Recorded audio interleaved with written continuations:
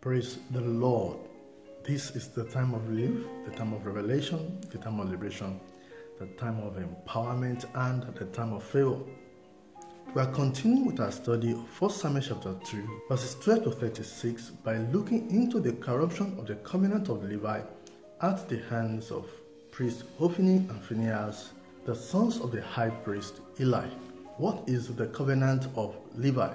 The covenant of Levites means that the Levites must value their relationship with God more than any other relations, not relations of friendship, money, or fame.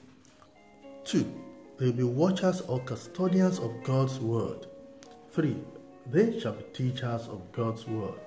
4. They shall burn incense, offer sacrifice and offering, that is, pray for the people. 5.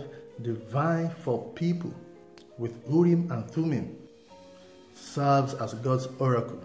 And 6, they shall judge the matters of dispute among the people, defend the powerless and fend off evil. These terms and duties are all replicated in the fivefold ministry: pastor, evangelist, teacher, prophet, and apostle in the New Testament.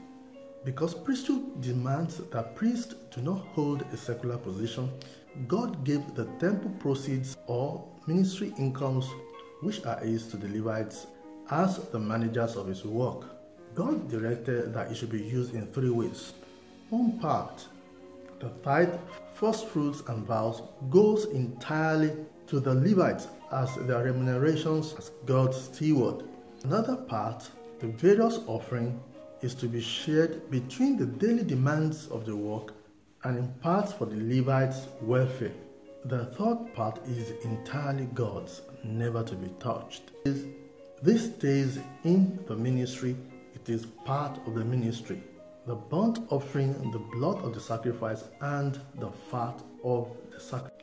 The corruption of the covenant of the Levite, firstly, is the failure of God's servant to discern between what he may lay his hands on from the ministry proceeds from what he should never lay his hands.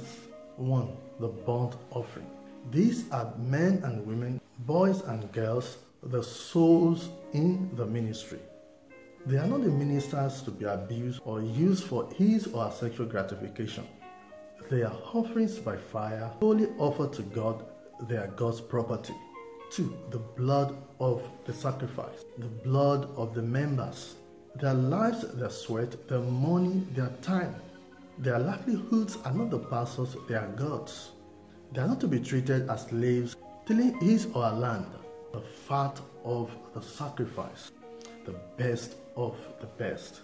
This means the ministry takes the lion's share. The property and the bulk of the ministry proceeds do not belong to the servants of God.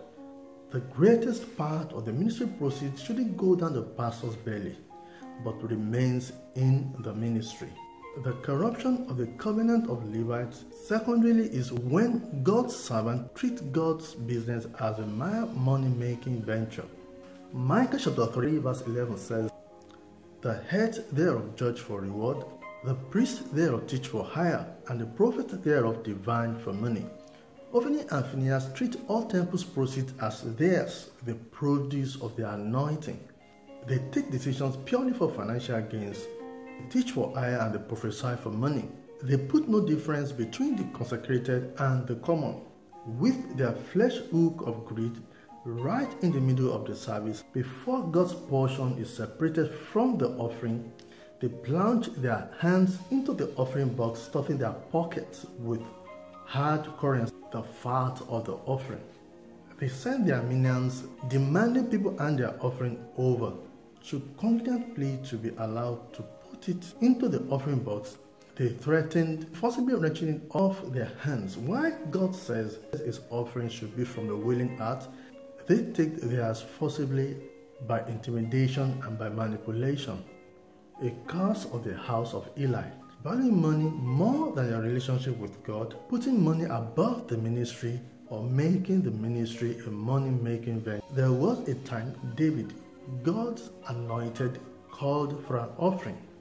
3 men stepped forward and gave it. David weighed their offering, deduced This offering is these men's life savings, the best of their best, the fat. This is a burnt offering, an offering due only to God. David poured it unto the Lord as a drink offering. It was such an offering Hophni and Phinehas, to their woes, gulped down their throats because of the house of Eli.